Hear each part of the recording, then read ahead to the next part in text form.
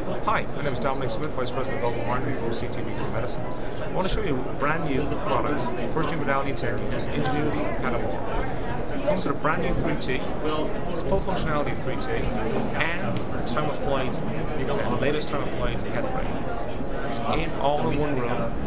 It moves also with a turntable that allows you to move around. See, it's just turn around. So effectively what we do is a scout, 2-minute scout, and then with the scout, we're able to do then a full body MR, or full body PET exam, and then when we look at the hotspots, we're able to do a high resolution MR on those hotspots. We keep the calls in place and we use MR attenuation correction. Okay. The product is installed in 3 sites at the moment. So one is in Geneva, in Switzerland, the other is in Mount Sinai, New York, the third is in Dresden, Germany, the fourth will be actually in Ohio at the end of this month.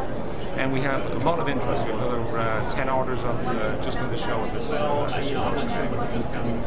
You can see the system itself. We're not moving the patient on the table at all. We keep the coils on the patient on the table. Each attenuation map of each coil is already taking place in the system, and all the images are sent and fused automatically on the console. There's no post-processing done. It's all automatically fused. Some examples clinically what we've seen, particularly in cancer, particularly breast cancer, prostate cancer, abdominal cancers, really bringing the molecular signature of PET. One thing we have done in our design is we haven't compromised the PET image quality. PET image quality is now the latest on the PET CT, the time of flight, 2mm resolution, and sub 500 picoseconds, 490 picoseconds, the fastest PET scanner in the world.